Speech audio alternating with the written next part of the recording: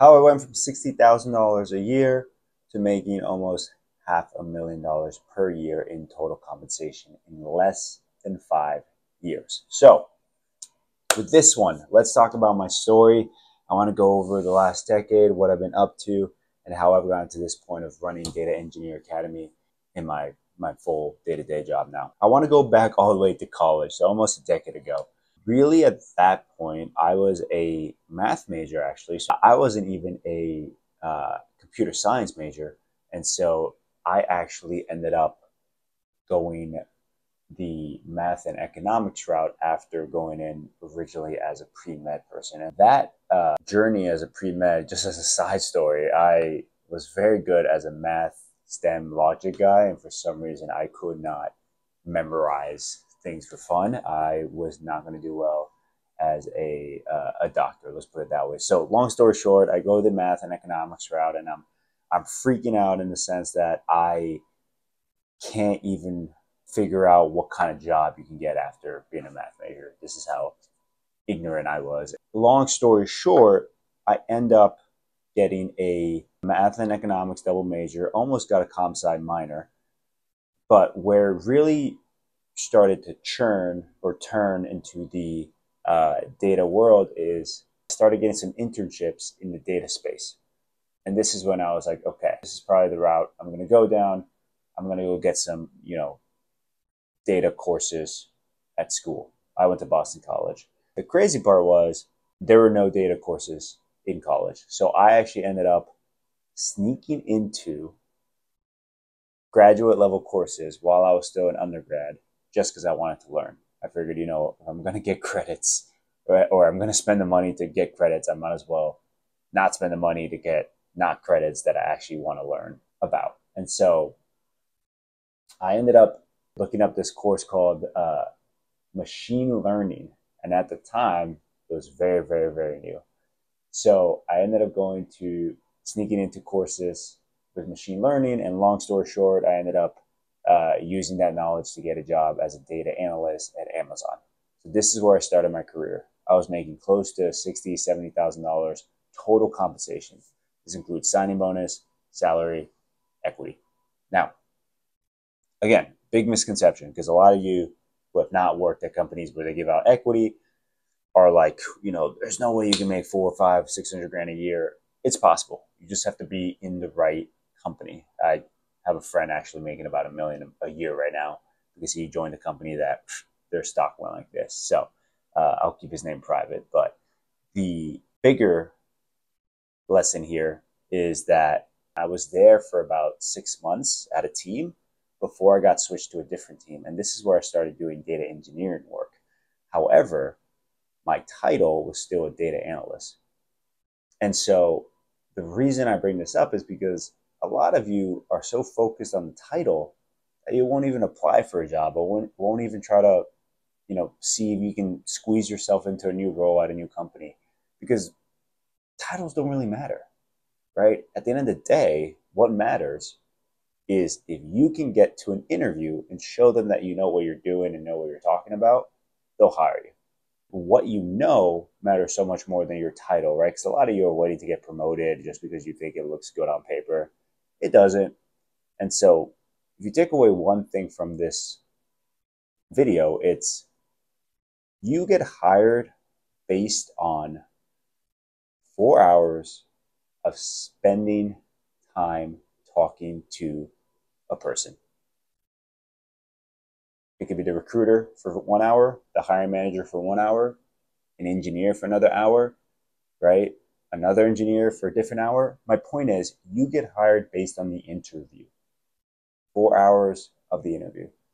And the reason I'm bringing this up, as I tell you about my journey, is because I never did certificates. I never did a Coursera course. And I get it. Some of you might be like, well, isn't that the easy way to, learn new skills? Yeah, but it won't get you the job, right? I have a mentor that calls it mental masturbation, right? It's a lot of learning, but no babies, right? So, you're wasting all this time doing certificates thinking that the certificate is going to look good on a resume. But again, somebody's going to hire you based on what they perceive of you in 4 hours of talking to you, maybe 5, maybe 6, right? But you get my point. right? You're going to go through some interview rounds, and then they're going to say, okay, I really like this person, I really don't. And by the way, yes, biases do matter, right? It's not just whether they know SQL, whether they know the tech stuff. It's like, no, they're going to decide whether they want to work with you. And so keep that in mind, because that really, really, really matters when they make a hiring decision. A lot of you are way too focused on the technical. It's like, I need to know everything about system design and Snowflake and Databricks and Iceberg. And yes, some of that stuff is important, not as much as you think it is. But anyway, I was making about 60, 70 grand. I switched to a different team inside of Amazon, started doing some data engineering work. And after, honestly, 2.5, maybe even 3 years, I started making about 130,000 as a data engineer at Amazon, an official data engineer. I got promoted horizontally. Here's why I started this company. This part is really, really important. I realized that your success in your career progression is really dependent on your team, your manager, and your company. I was at a good company, but I unfortunately didn't really have the best manager. In fact, my manager kind of didn't care. Maybe he's watching this, but so what? He never really.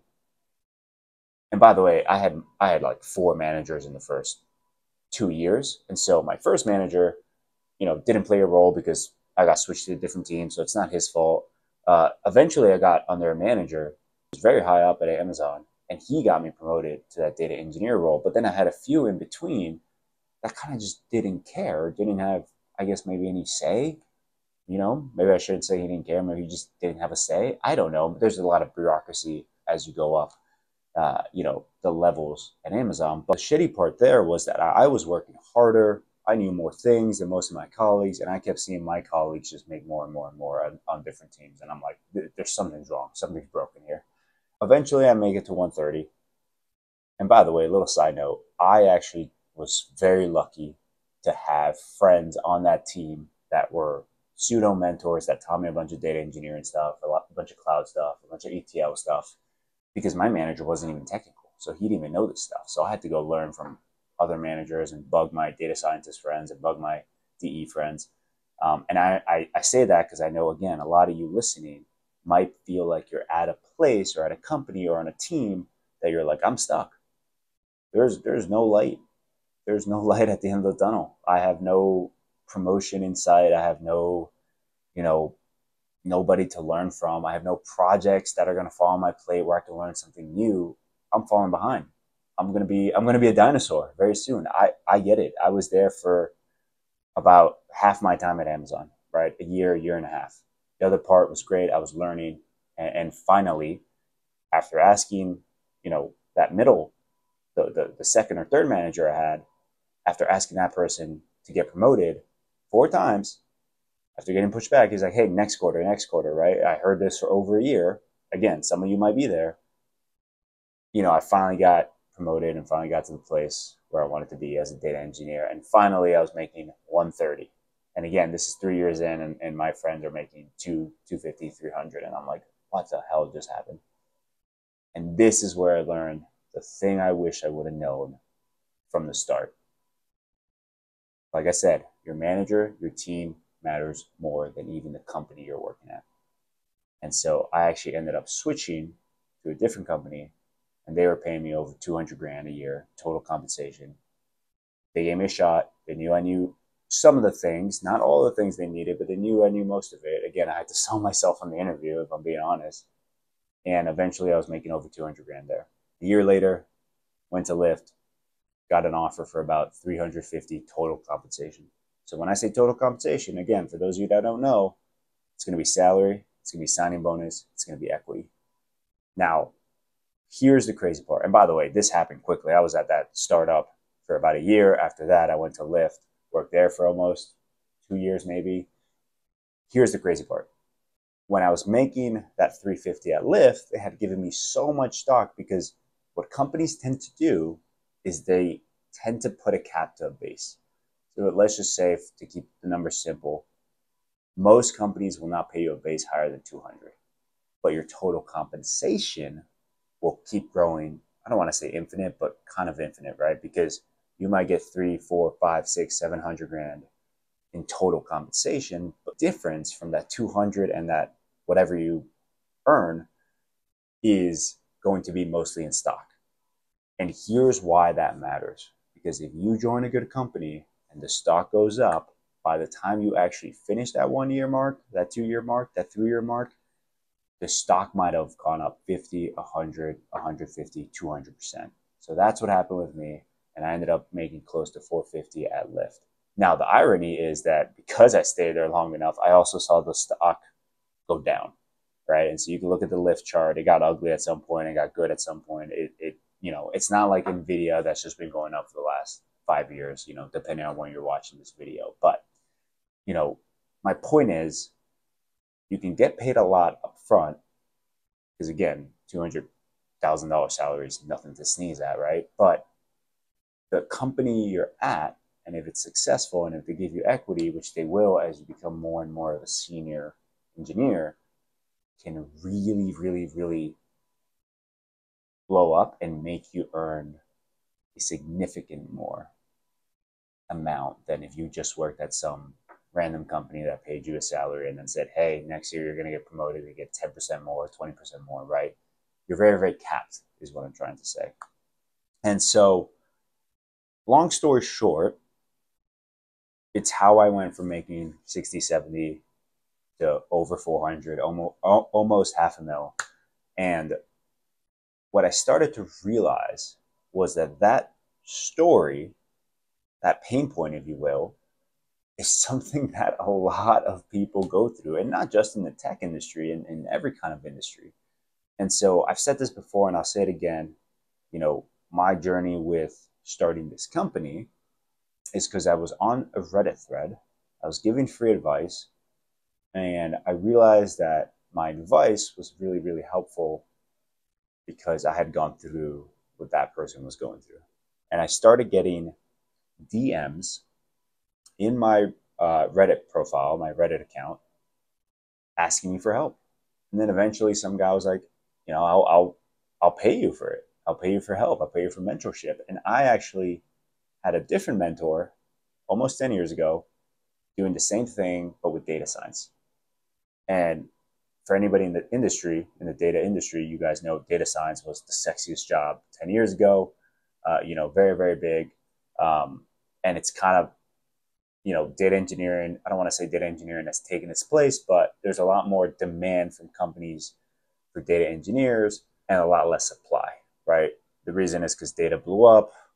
Everybody wanted to be a data scientist, so a lot of people learned those skills, etc. But not that many people have learned the data engineer skills yet. It'll get there, right? It'll probably, I don't know, 3, 6, 9 years away before there's a lot more people that have actually learned those skills. But the demand is also going up higher. The amount of data is also exploding. And so, long story short, because I had gone through that experience with that mentor, and because I was seeing the trends on Reddit, I was seeing the Reddit group, kind of blow up in size. I said to myself, you know what? There might be a company here. There might be an opportunity. And so one thing led to another. Started selling the program. Started talking to customers. Started to realize what they wanted. Became customer obsessed about, hey, if I were to build a company, what is it that they really want? Very simple. They just don't want another Coursera course or boot camp, right? Again, learning is great, but if they can't say like, hey, I learned and then I got an outcome, i.e. a job or i.e. a better career or a higher pay, something, a promotion at work, something, then customers don't want it, right? And so, again, the money's great, but I think the reason I say this story is because it ties back to the front of my story, which is I didn't have to spend 3 years at Amazon stuck. And I think that a lot of people think that they do. They think that they have to stay, quote unquote, stuck because that's just how it's always been done. Work for the same company, 40 years, wait to get promoted, climb the corporate ladder. But you can switch companies, and yeah, it's a little scary.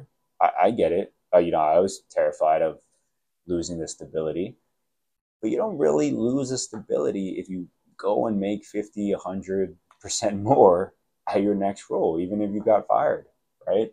So the reason I'm saying that is because it's a real hack to get a raise by switching companies. And it's a dirty little secret that I feel like all these tech influencers haven't really said out loud.